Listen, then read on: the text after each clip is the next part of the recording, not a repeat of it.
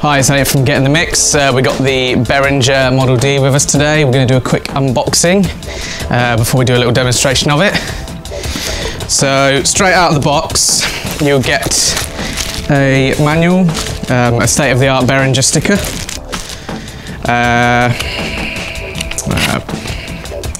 I think this is the power supply. Yep, so we've got a power supply for the unit.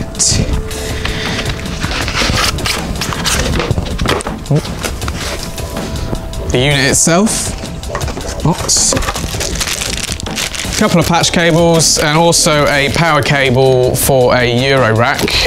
If you obviously, this is a Eurorack compatible module. If you just bear with me.